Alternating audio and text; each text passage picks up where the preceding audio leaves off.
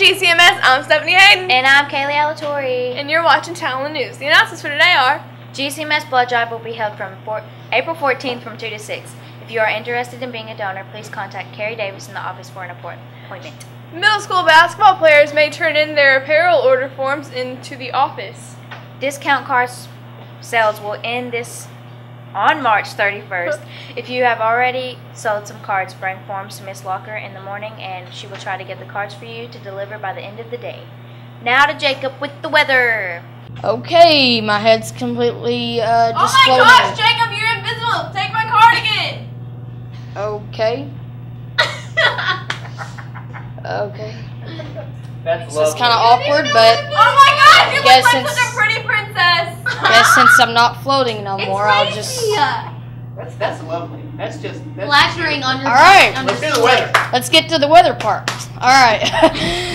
We're going to see actually warmer temperatures than we did yesterday, and we're going to be getting up to, this is so weird, 74 degrees, a low of 47 degrees, probably mostly sunny skies. There might be a few clouds here and there. Tonight we do see partly cloudy skies, maybe a 10% chance of an evening rain shower, but that is, again, 10%, so probably a least likely chance of it happening.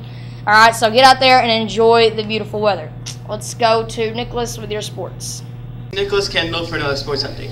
Cleveland Cavaliers All-Star Kyrie Irving left his superstar teammate LeBron James in awe.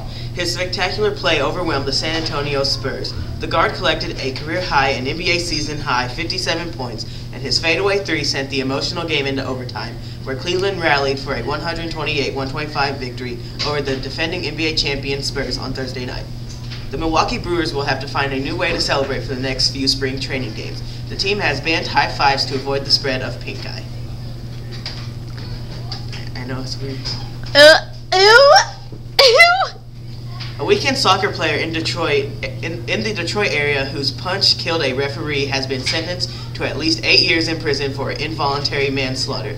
The case against Basel Saad has put a spotlight on out-of-control recreational athletes and inspired Michigan lawmakers to consider new crimes for assaults on sports referees. Monte Harris scored 24 points for the Iowa State Cyclones and hit the game-winning shot at the buzzer to beat the Texas Longhorns 69-67. This has been Nicholas Kendall with your sports. Thanks, guys. So today is hot wings and tater time. Lunch for tomorrow is beef or chicken taco. Tacos.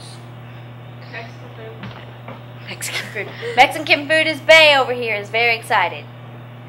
It's birthday time!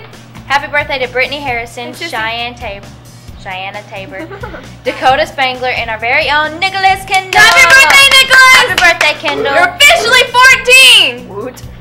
Yeah, but you're uglier.